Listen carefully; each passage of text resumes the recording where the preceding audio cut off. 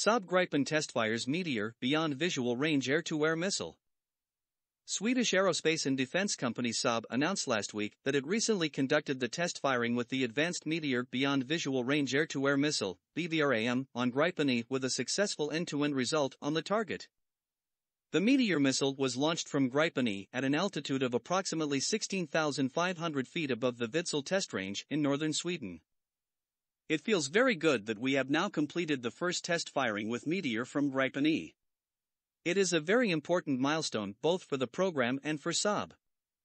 It shows that the weapon capability of Gripen is at the absolute forefront, says Mikael Olsson, head of flight test and verification, Saab. The Gripen is the most sensor-packed 4.5 generation medium-wave fighter jet among the Western fighter jets. Meteor from MBDA is an unmatched BVRAM that can operate in the most contested environments. It can successfully engage a wide variety of targets, from fighter aircraft to small unmanned aerial vehicles and cruise missiles, at unrivaled ranges. This success is a great demonstration of the close partnership between MBDA and Saab, which after many years of active cooperation, continues to go from strength to strength.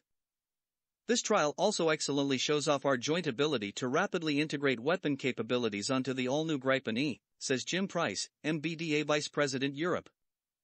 The focus of the flight test program for Gripen E is on the continued development and testing of primarily the tactical systems and as well as integration of a variation of weapons, for example, Meteor.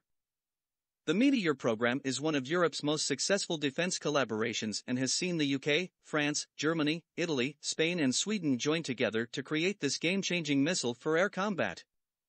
Saab is a partner in the Meteor program in conjunction with prime contractor MBDA UK. Thanks for watching. Be sure to subscribe and follow us on Twitter, Facebook, YouTube and Instagram.